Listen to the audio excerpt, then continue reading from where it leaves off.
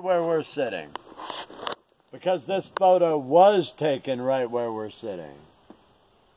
Yeah, notice at least 4 changes. 1, 2, 3.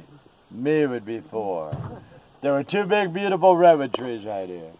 There were also 2 big beautiful redwood trees everywhere else.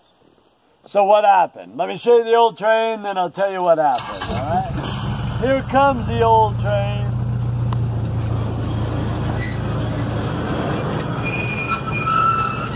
Yeah, there's the old train.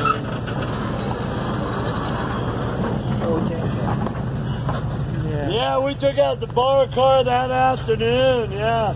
No more Captain Morgan for lunch, okay? Yeah.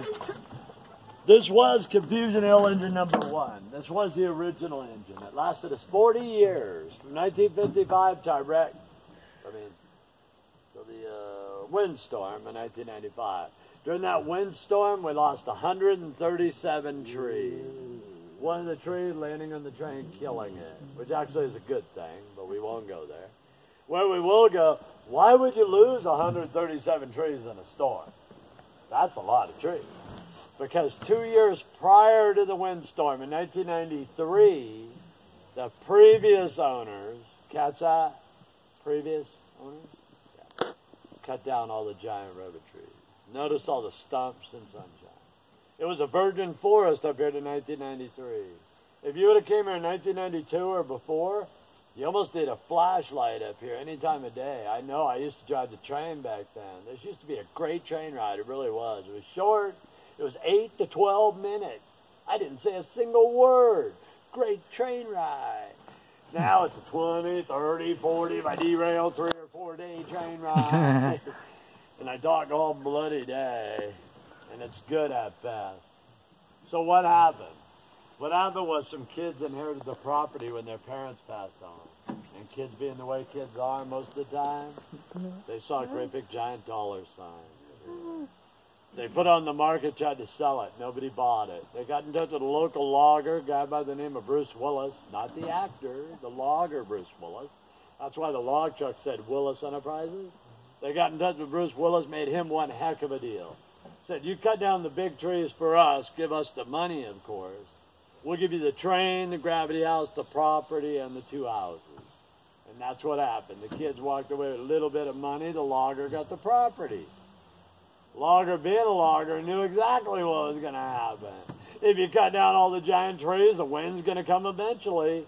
It took 2 years. 1995, the wind came. Blew down that 137 trees. 137 trees, a whole lot more trees than they were allowed to cut down. There are laws. Took the logger and his 2 sons 1.5 years to clean up all the mess and mill up all 137 trees. Logger made close to 5 times as much money as the kids got. And then he sold it, right? 5 years later, the year 2000, for close to $500,000 more. Pretty nice neighborhood for the logger. Now everybody blames the logger, though. The logger does what? He logged, yeah. He cut down a tree. You know what? The tree is cut down. Don't give it to the logger. You got to blame the kids for being crazy enough to give it to the logger. So this is my own 2 cents worth. I have 5 kids. I don't own nothing, unfortunately. If I did own anything, I wouldn't leave a will. Look what happened. George Hudson left a will. The kids cut down all the trees. You got kids like mine? Spend the money before you go, preferably on ink. Or leave a living trust. Have it say something like, you live here in paradise forever. Or walk away with nothing. It goes to SPCA or something. This is a crazy thing to do. See, we literally had a train going through a forest, and they cut down the forest. I ain't so bright, I know that. Even I wouldn't have done that. What a crazy thing to do. So spend that money quick. You don't know how much time you got. Avoid our snack bar, but spend that money quick. Yeah.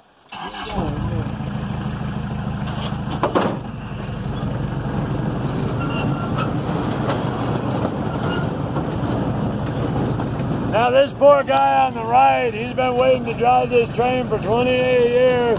I'm hoping he's going to have to wait a little bit longer, okay? Yeah.